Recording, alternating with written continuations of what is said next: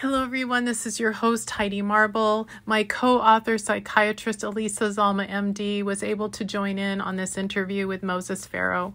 Moses is a licensed therapist with over 20 years of experience in the mental health field. He specializes in adoption trauma. He is a transracially adopted person, so he can speak from a lived experience. In this episode, we do touch on subjects like suicide, loss, and race. We dive deep into what it is to be adopted and what we see as some of the problems and some of the solutions. It is a very powerful episode. Enjoy. Moses Farrow is a licensed marriage and family therapist in adoption trauma with over 20 years in mental health field. He is on a mission to save adoptee lives, sharing his personal experiences as a survivor of abuse, suicide, and suicide loss. He has also become an outspoken advocate for mental health, suicide prevention, anti-racism, and adoption reform.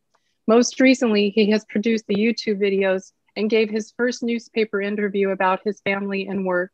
He has also begun the Truth is Louder movement, which encourages adoptees to speak their truths and invites everyone to help save adoptee lives.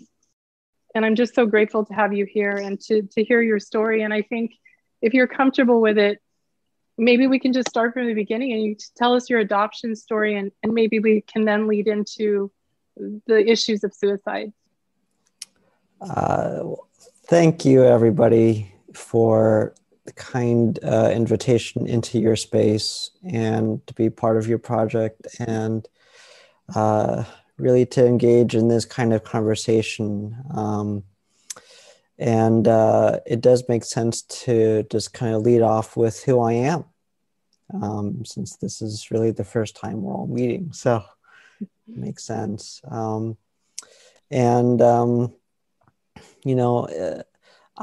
been sharing quite a bit about my adoption story, specifically what I wrote in my bio that you just read about being adopted. Being adopted, at around the age of two, and from South Korea, from there, it's like becoming a world traveler, being adopted to New York City at, such a young age, and then growing up in a very large and very, public-facing family.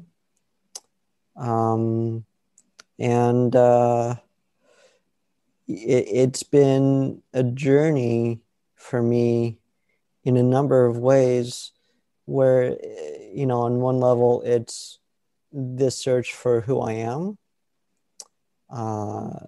trying to piece all of my identities together, which involve being a Korean, involve being a Korean American, an Asian American,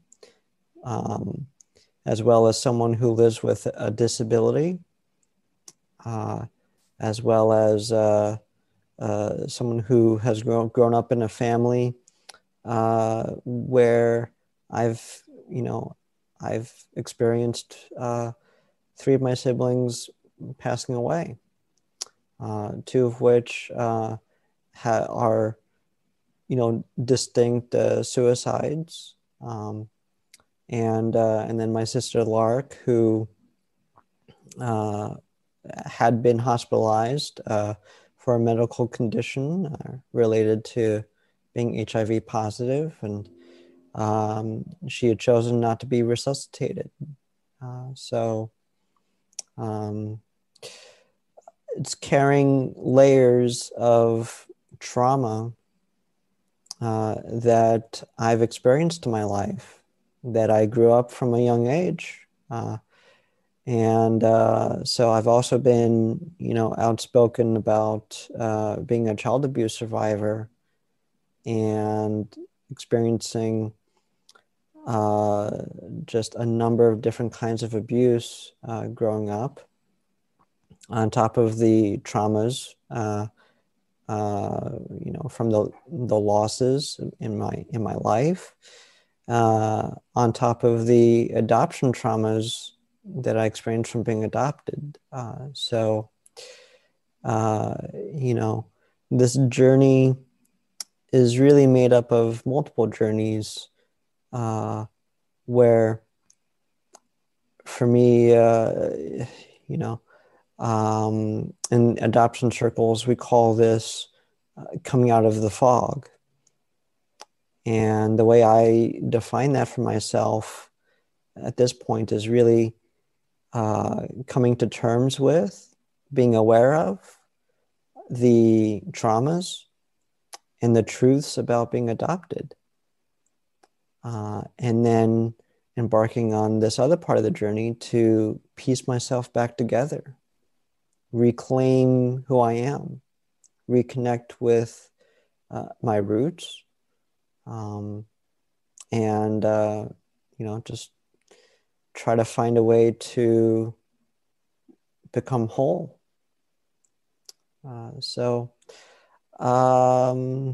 At this point in my life, I can say that I feel I've come out of the fog.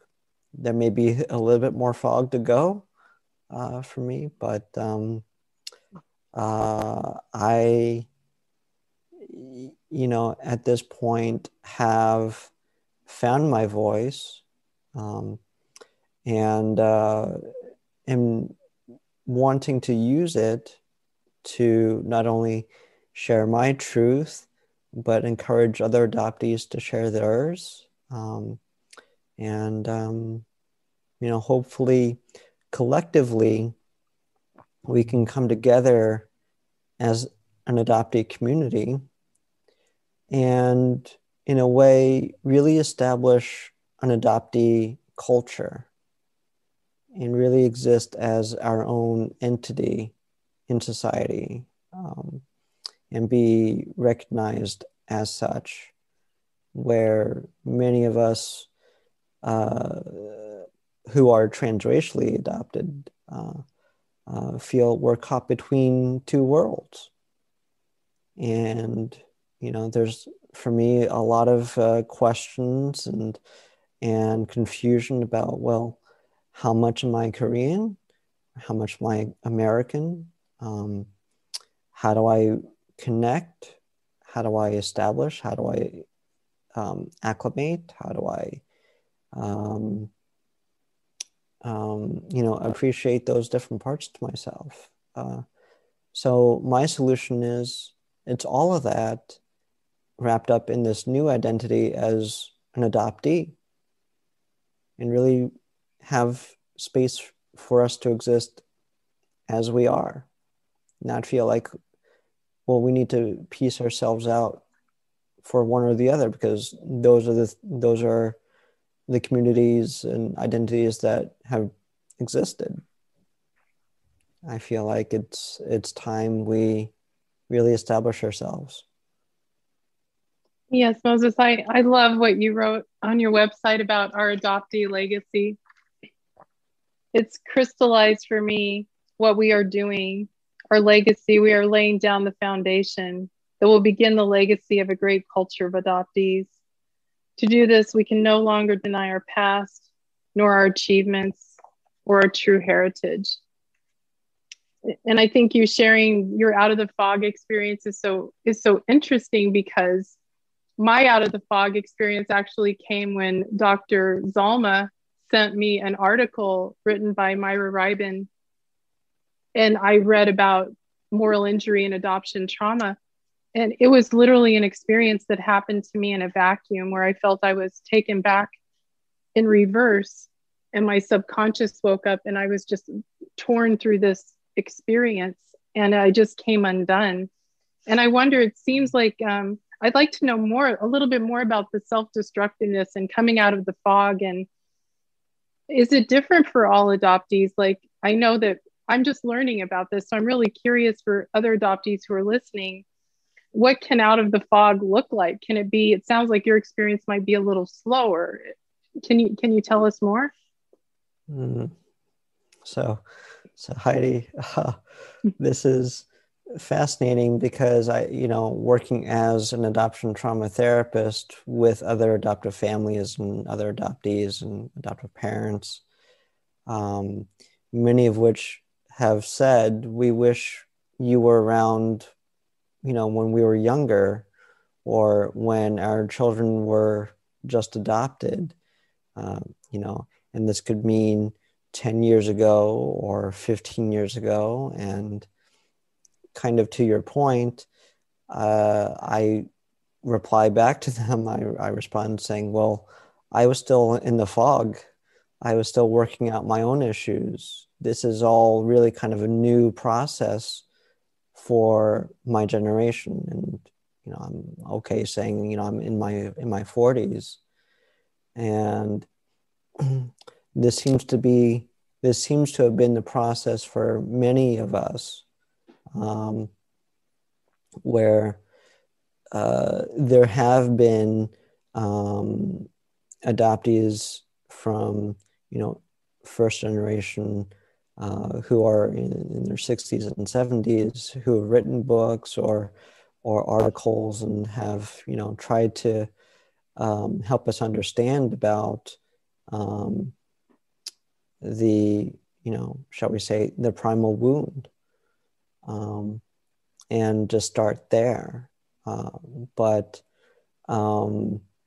it seems to be finally settling in with more adoptees sharing their stories, writing books, making videos, developing their blogs, and really starting to get a grasp of,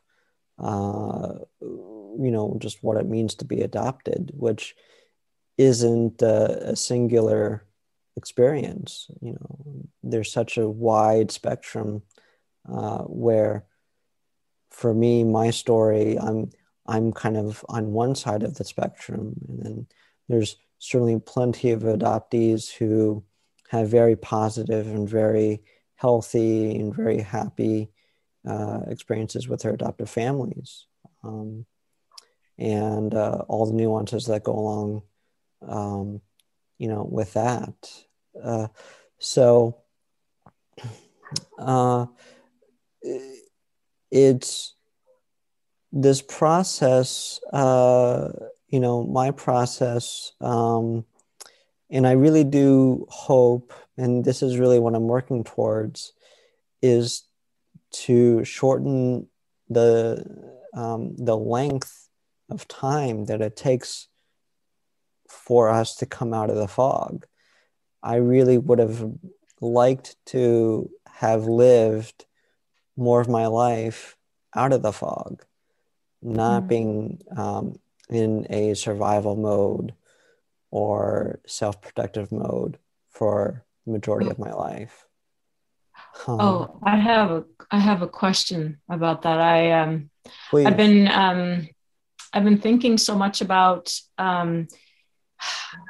the potential power for change that someone like you has as a therapist who's gone through this process on a very personal level. And this idea about that thing you just said about parents who come to you and said, I wish we would have heard from you sooner in terms of helping us, like with our children, if I've heard you right. So this is the parents' point of view, in combination with the family structure.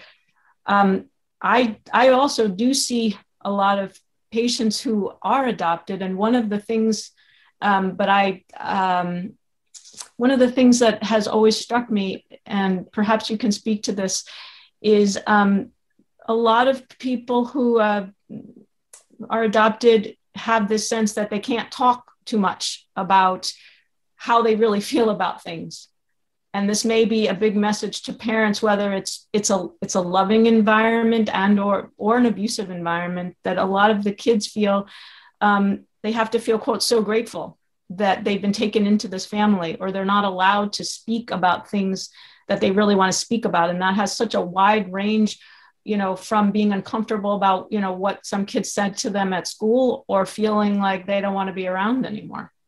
And maybe people can relate to you on a very different level than perhaps they can relate to someone like me, because you've had that personal experience. So what do you tell those parents in terms of, quote, getting out of the fog faster? How do you help them, either help the parents or help the adoptees transcend this in a way that they can enjoy more of their life? I really appreciate this question. And there's many layers to this. So I hope we can take a deep dive into this. I've spoken to parents. I've also spoken, about this more publicly as well.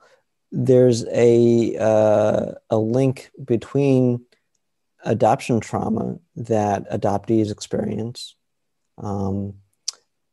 It's not just for adoptees, though. It's not just something that we experience. It is something that the parents experience as well. They go through their own journey of starting a family, and that takes on, a range of, just potentially real painful experiences, and a grief process. But really, to your point, there's a link between adoption trauma and generational trauma. And I like to mention generational trauma because for adoptive parents, much of their adoption process is focused more on getting their papers in order, going through meetings and home visits, and really just the waiting period. I do believe that there's more emphasis on adoptive parents entering therapy for themselves, but I'm not sure if it's really, really out there. So I like to point out generational trauma exists for the adoptive parents who don't resolve their own issues or their own traumas in their lives. And I think that this is a big gaping hole for them, where, even as they go through their own process of forming a family, if they're not receiving, therapy and professional help to work through those experiences,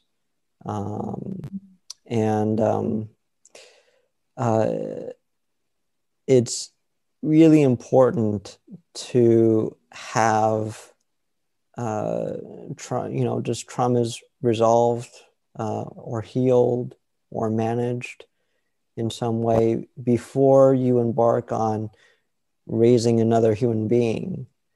Because what ends up happening, and this is where family systems comes in, you end up passing on those same attitudes and values and dynamics and patterns of behavior, and really ultimately relationship patterns, because what's involved with that is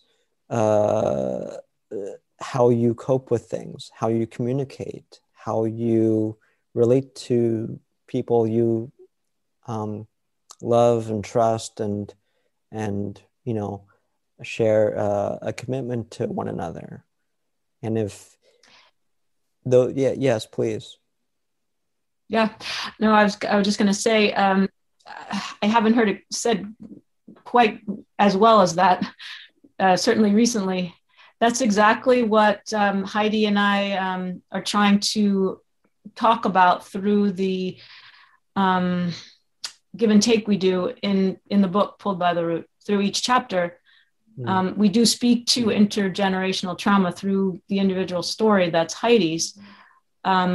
the kind of more psychological, psychiatric commentary on each chapter really speaks to that issue. And it's really great to hear you speak about that from your perspective, both as an adoptee and as a therapist that deals with family systems. And point really well taken about parents. And we've talked about this in our book, but I love what you just said about that. The parents really, in terms of not having to transfer this intergenerational trauma, that they have a lot of work to do before they adopt a child. And this, of course, will be anonymous, but one person who I've worked with very recently, she and her partner decided ultimately not to adopt a child because they felt they had so much work to do. They started to go through the process, like you said, of all the paperwork and going through it. And one of them was very much about it. And it was an adoption out of the country. So it was going to be a transracial child that they were going to adopt. And perhaps wisely, or they thought about it in a very profound sort of way. And at least for right now have decided not to do it because they realized their own losses that they didn't want to pass on to the child that they were about to adopt. It's something very, very profound to have to think about. And I would wonder if that ever could be part of the adoption process, that's more of a formalized part of the adoption process. Mm-hmm. It would be very nice to see that certainly become part of a formalized process, a standardized process, for sure. There's several other layers to this I'd like to just either touch on or dive into. And I appreciate you, kind of expanding on that initial point. It's just mental health in general. I think, given the state of affairs in this country and around the world, we're noticing that mental health is really, it's more important, in my opinion, than physical health, than medical health. That many of our issues that manifest in our bodies as diseases come from stress, anxiety, and depression when it's left unchecked or untreated and left to be, turn into chronic conditions. I don't know if there's anything official about this, but I know a lot of adoptees live with things like autoimmune disorders, chronic stress, PTSD. So this is another layer where, for adoptive parents, please do not pathologize our trauma responses.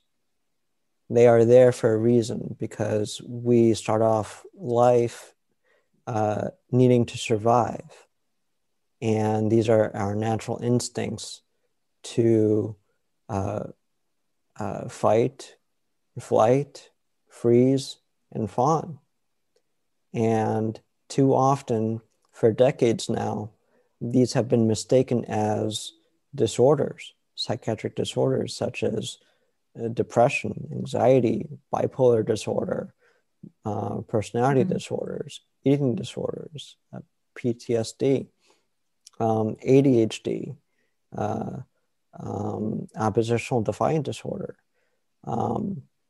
Too often, adoptees are pathologized and treated for the wrong diagnoses, because even though I included PTSD in the list, it's often overlooked.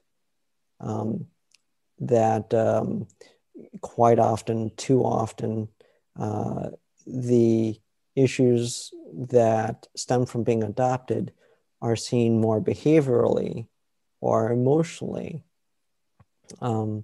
And we're just starting to understand developmental trauma or complex PTSD. And for me, these still don't quite get at the root, which for me, I'm saying it's adoption trauma.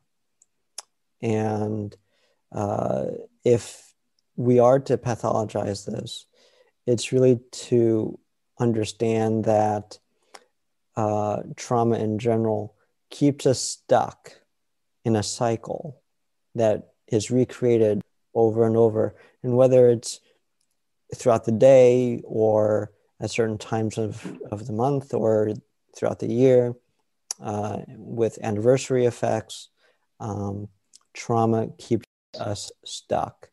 And that's one of the guiding principles, which is it interferes with our daily living. It's really important to understand the nuances of adoption trauma. So that mental health piece, the mental health piece that I want to point out is that for adoptees, we are adopted into a situation, not by our own choice very often. And I would very much like to see mental health services be offered free to adoptees. And however it needs to be funded, what matters is that we feel protected, we feel supported, we feel that we have a chance to come out of the fog, and be supported by our communities, our countries, our governments, our families, our parents, to give us that fighting chance to actually live and thrive and not be stuck in survival mode. So really, it's important to me to just lay that down. Free mental health services with well-trained, well-informed. My preference is to have adoptees who are therapists working with adoptees. Yeah, Moses, I think accessibility, that was one of the things I wanted to talk about with you too. And I think maybe this is a good segue into the suicide part of this, because I think that it's really hard to ask for help. But when you have the financial barrier as well, it's very difficult. And then I know from my experience as well that through the therapy that I've had, and this is by no fault of the therapist, adoption really never came up. It was almost like the fog is on everyone about this issue. So I think, yeah, and I feel like these conversations, and I love that our Pull by the Root team, even though they're not directly connected to adoption, they care about the issue. They want to be here to support this. And that means so much, because I feel like adoptees, we see and know each other. We need other people to see and know as well. And I think about when I was growing up and suffering from anxiety and fear and not understanding why, and having thoughts of why am I here? And it'd just be easier not to be here. And, in terms of my family's idea about suicide, it was so shame-based, that's weakness and how dare they? And, and so I always thought another fog, that's what it was about. But what I'm realizing, and I think what I would like to say to you too, Moses, is in looking at the body of work that you've created. I think what is so startling to me is that I do not feel like a suicidal ideation, and I'm not a therapist, so we can battle it out. But I think that a suicidal ideation is not weakness. I think it's that you run out of strength. Like you just get to the point where no one is listening. Why am I here? And how should that be a punishable offense? I actually think people that get to that point are probably very strong, but they're just tired. And I think what's so startling to me as well is I talked to a friend who lost an adoptee to suicide. And he said that when he went into his room, he found 3 suicide notes. And he said his computer was open to a suicide forum. And they had no idea that he was in that kind of pain. But even up till the last moments of his life, he was still trying. He was still trying, Moses. And I think when I think about just the volume of trauma that you have been through as a human and losing your siblings to suicide and your willingness to sit in that pain and share their life, and hopefully we can prevent. I hope that this conversation, even though it's going to be difficult, the fact that you're willing to share this part, and I really want to know, especially because we have such beautiful therapeutic minds here, the people that are listening, that are in despair, that have run out of strength, what can we tell them? What hope can we give them? And why are adoptees more vulnerable? I mean, I just have this huge list of questions. I think that's enough for now, but I would just really love to have you just talk to us truthfully about all of that.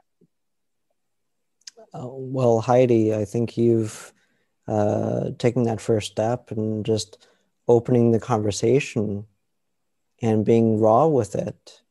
And with that, it's normalizing being able to talk about it.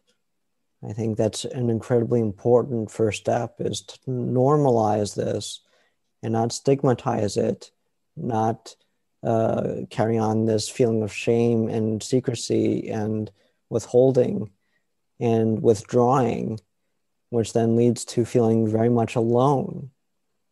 And being alone in that space where you're absolutely right, suicide ideation is different than being suicidal.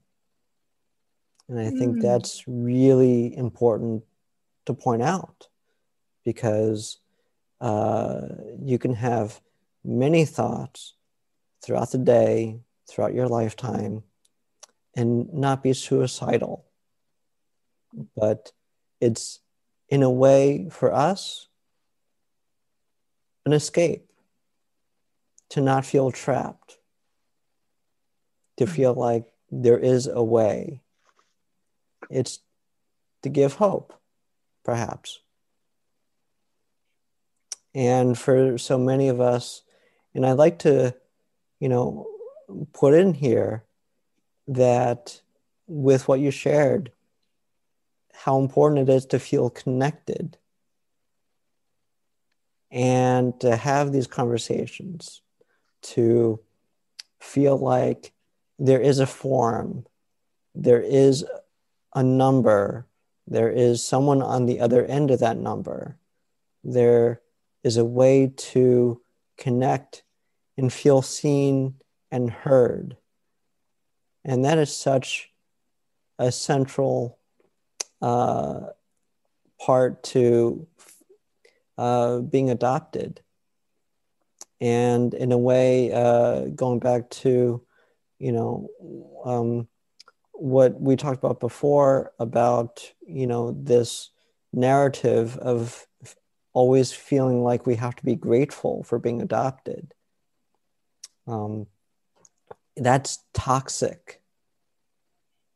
That needs to be dismantled and deconstructed, because it goes along with the other narrative that we need to be saved, that in some way we're less than, and we're undeserving of, and we're not lovable, and we're rejects. And that's toxic thinking.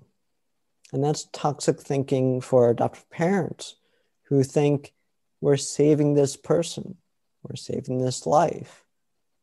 And this is something that I point out is, well, that may be okay on World Adoption Day, That may be okay on National Adoption Day, but what happens when we grow up and we come out of the fog and we start facing these traumas and these issues, and we're not equipped, as you're saying, we're feeling very much alone, and our adoptive parents are confused at the very least.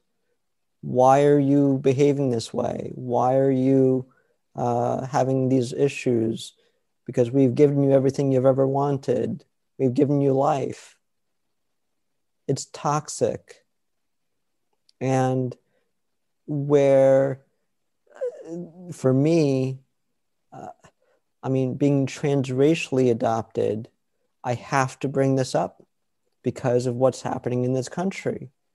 Being Asian and growing up in white communities with white parents who don't understand, who ignore, who leave it out of the conversations, who may bring me to therapists who are also white and not adopted, who don't know how to bring it up and normalize these conversations.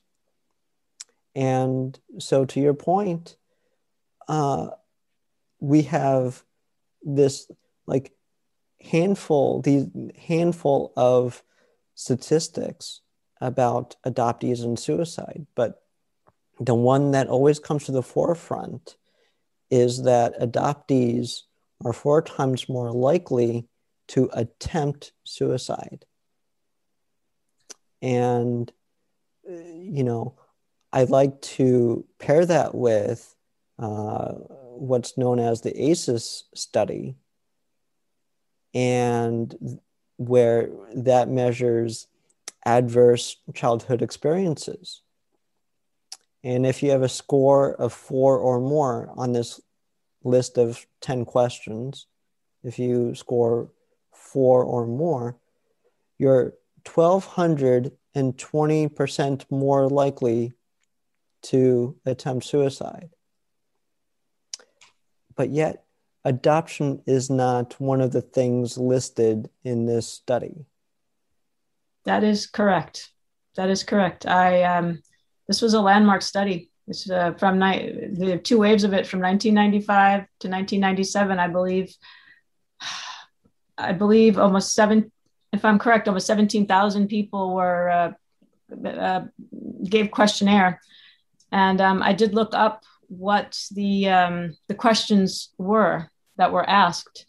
I could not find in the study particular mention of adoption per se, but I did find one of the questions that was asked retrospectively of the adults was that counted for one of these scores were, as children, and you tell me if this is incorrect, that one of the things that was discussed was children who felt less comfortable and more afraid to discuss those things that were important to them with their parents or caretakers were part of that cohort that were more likely to attempt or complete suicide.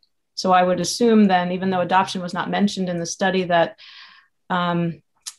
certainly a percentage of those adults who answered the questionnaire were adopted. I certainly wish that even within a landmark study such as that there would have been more delineation of the groups that had adverse childhood experiences that might have included the adoption community specifically. But they are well represented in that study because of the adverse childhood experiences they've had as a result of the adoption process. Well, thank you for pointing that out. For me, this just proves that adoptees really are not seen or heard or assessed, or it's not brought into the therapy office. And it's really important to look at adoption not as a single event, World Adoption Day, Gotcha Day, but really as this lifelong experience. And it's important that we create environments in our homes and in our communities and in the mental health community that can offer the kind of interventions and treatments and conversations that help us feel connected and seen and heard. And it's really that basic, to be seen and heard, and to have people listen and pay attention and validate and just acknowledge, wow, you really have been through a lot. If we really start understanding what it means to be adopted. And that's something we haven't touched on, what it means to be adopted. To have multiple layers of your identity missing, or worse, disconnected in the act of being relinquished, or forcefully taken away from your parents.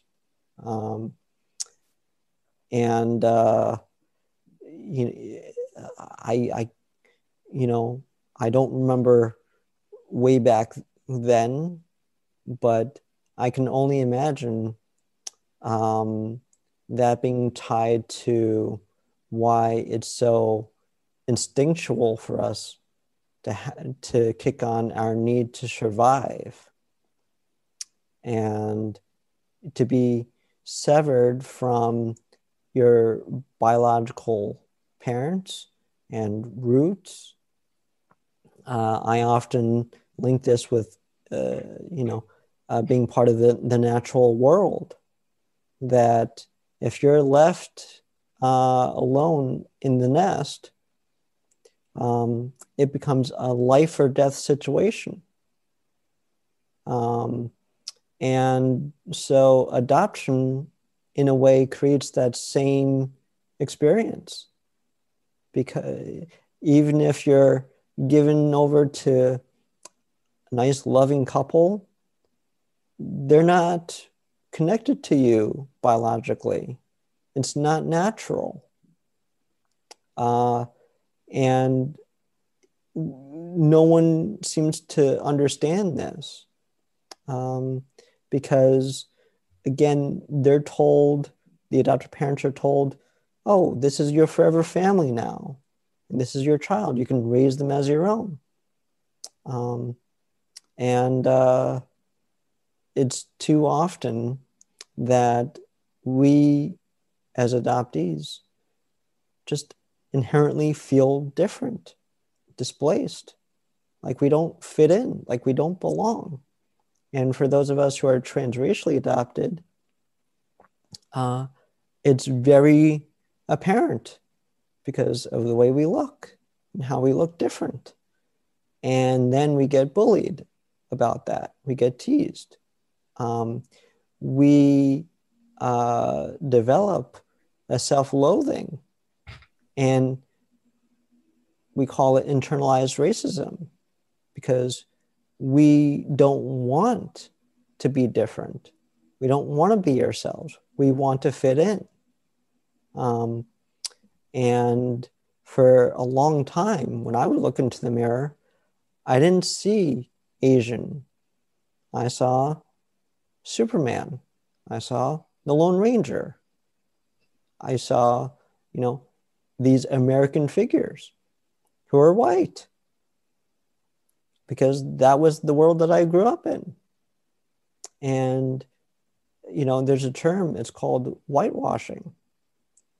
And, so again, I'm feeling, very compelled during this time that, coming from a different race and being adopted into a family of a different race and culture, ethnicity, and ancestry and geography, these aspects need to be acknowledged and recognized. And we need to be raised in accordance with our native cultures. We need those references. We need those mirrors. We need to feel connected. And trying to force a connection simply because of titles or simply because we've adopted you and now we're family. No, we need to feel that, not just be told that. So I, feel very compelled to bring this up because as an Asian adoptee during this time of anti-Asian racism and hate crimes and violence, we are struggling to feel connected because many of us, recognize we are Asian. I'm Korean, but I don't have those cultural and racial reference points throughout my life. And so feeling connected to the Korean culture and the Korean community who are suffering and under threat, I find myself struggling to feel like I can advocate, I can fit in, I can show up and be accepted into the Korean community and the Asian community, because while racism always exists, there are times that myself and other Asian adoptees are constantly questioning, well, where do we fit in? Do we belong? How do we make that happen? Is it right? There's so many layers and so many questions that hit right to the core of, well, who are we? Who am I? And too often, because we don't speak the language, because we don't have those social references, cultural references, it's hard for us to feel connected, to start connecting. And too often we're rejected.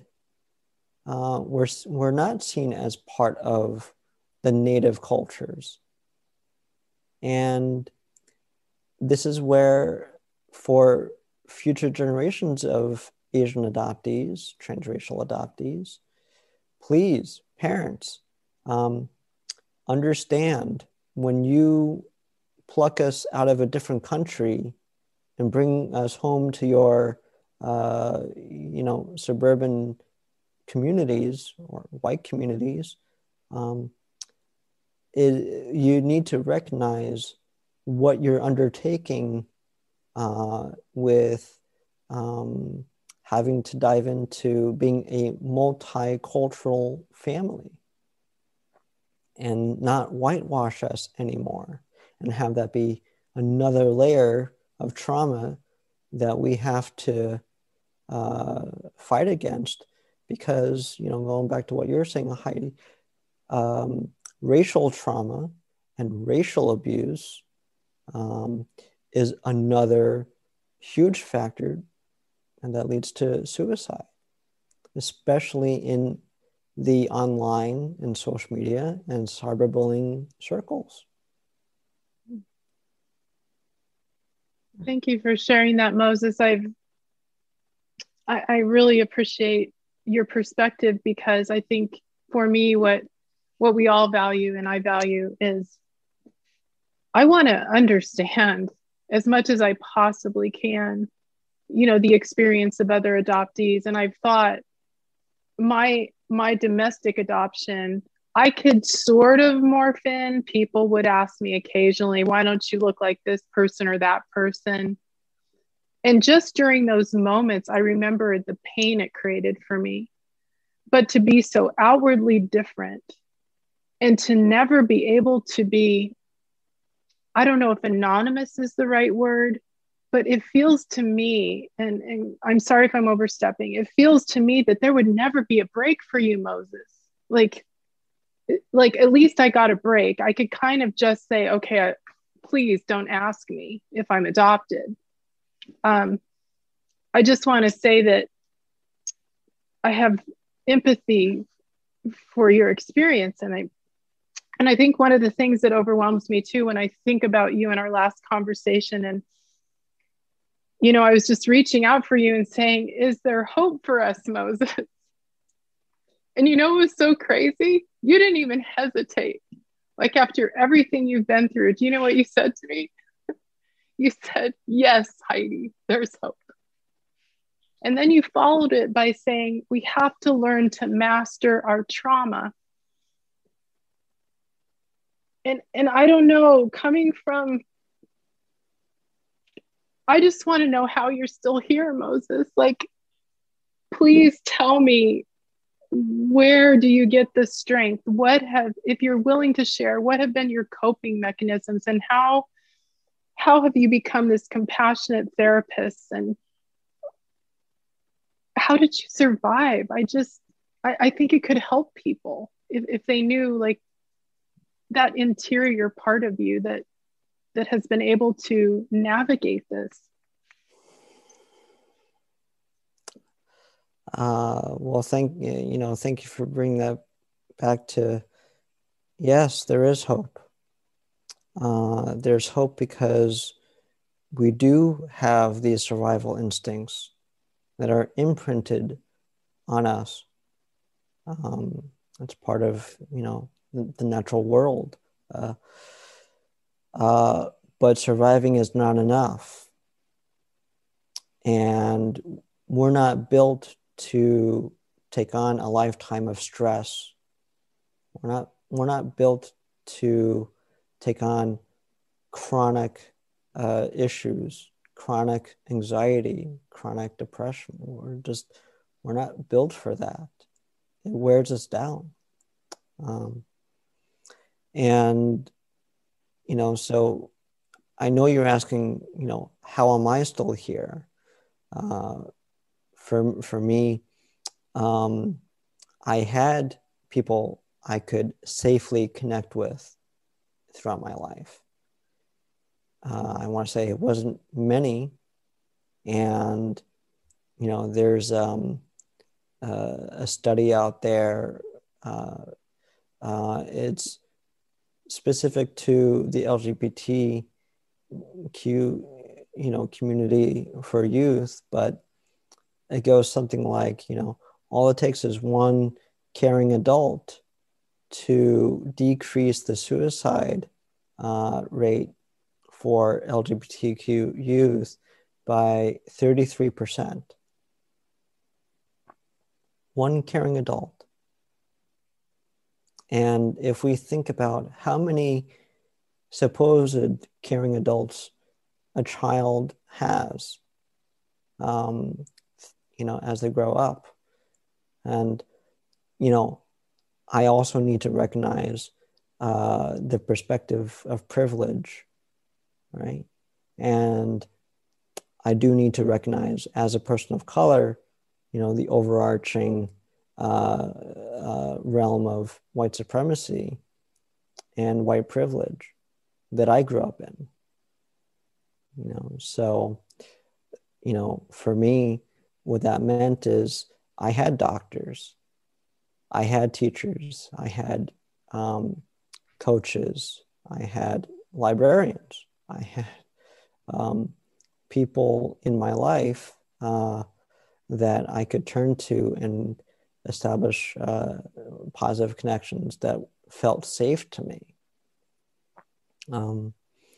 And, so there's also this thing about, confusing survival with resilience. And it's really important, you know, not to reward and not to reinforce survival, right? Our fight, flight, freeze, and fawn responses. But certainly it's really important to reinforce resilience and being able to face reality, face issues, and work through them. If that requires help and support from others.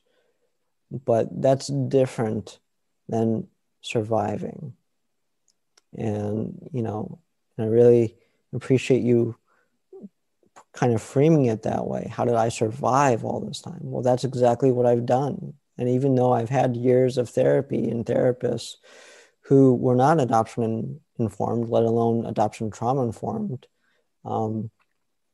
what my perspective now on that is that they just prolonged my being in the fog, that they didn't help me.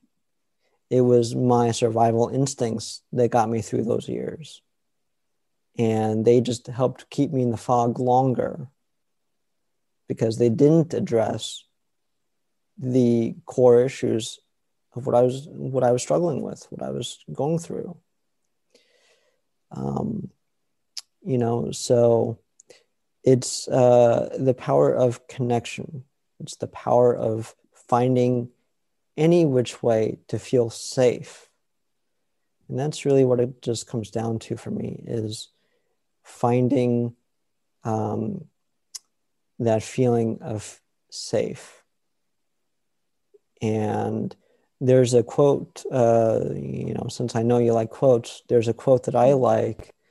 It's by a Danish philosopher, Alexander Den Heyer.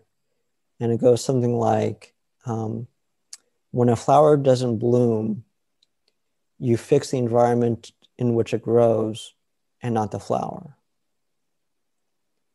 And so it's about the communities, it's about our families, it's about our relationships, including the relationship with ourselves.